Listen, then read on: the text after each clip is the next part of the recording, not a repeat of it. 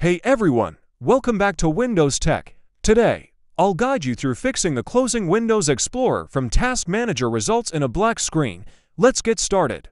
Closing Windows Explorer from Task Manager can result in a black screen because Explorer is responsible for managing the desktop, taskbar, and file windows in Windows.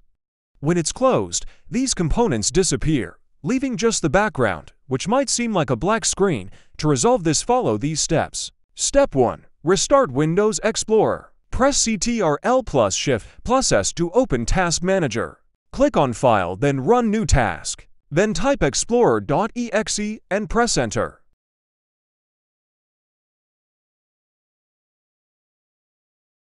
This should restart Windows Explorer and restore the taskbar and desktop icons. Step 2. Check Display Settings. If restarting Explorer doesn't work, you might need to adjust display settings. Press Win+P to open the projection menu and select PC Screen Only or Extend to see if it restores your display. Step 3. Reboot your computer. If the black screen persists, press Ctrl+Alt+Delete and select Power, then Restart. This will reboot your computer and may resolve the issue. These few simple steps should help you recover from a black screen caused by closing Windows Explorer.